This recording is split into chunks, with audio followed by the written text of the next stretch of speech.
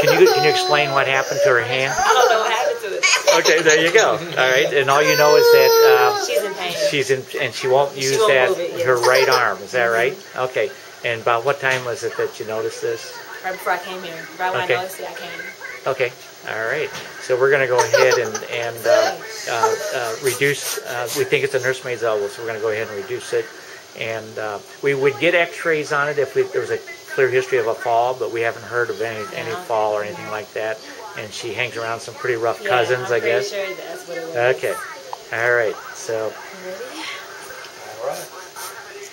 All right, kiddo. Take the arm, and we're going to put it full extension. It's okay, Mama. It's okay.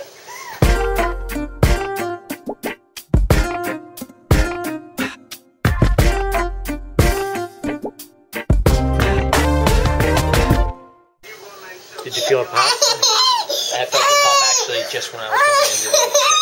Okay. And then go ahead and just do the second method.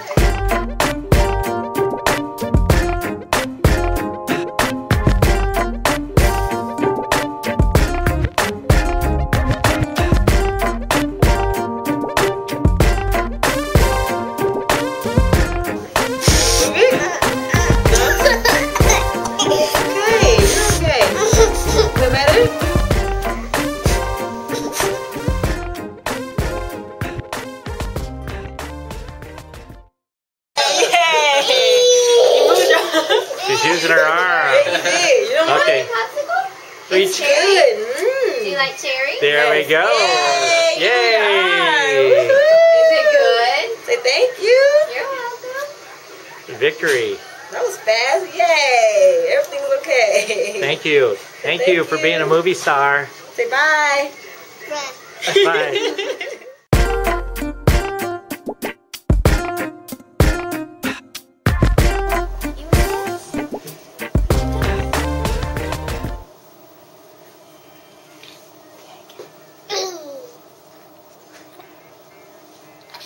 And then we'll show the difference after he Okay, go ahead then. Go ahead and reduce it. So we don't know the mechanism of how this happened. Okay. So tell us what you're doing. So I'm fully extend. I'm going to flex, supinate, at the same Supinate. time. He doesn't like it. Yep, we'll pop. Now I'm going to fully pronate as well. Okay, so you're showing the second method of doing it is hyperpronation. So a little pop in there. Okay, so that's having your hand right there on the elbow as you do the procedure is important.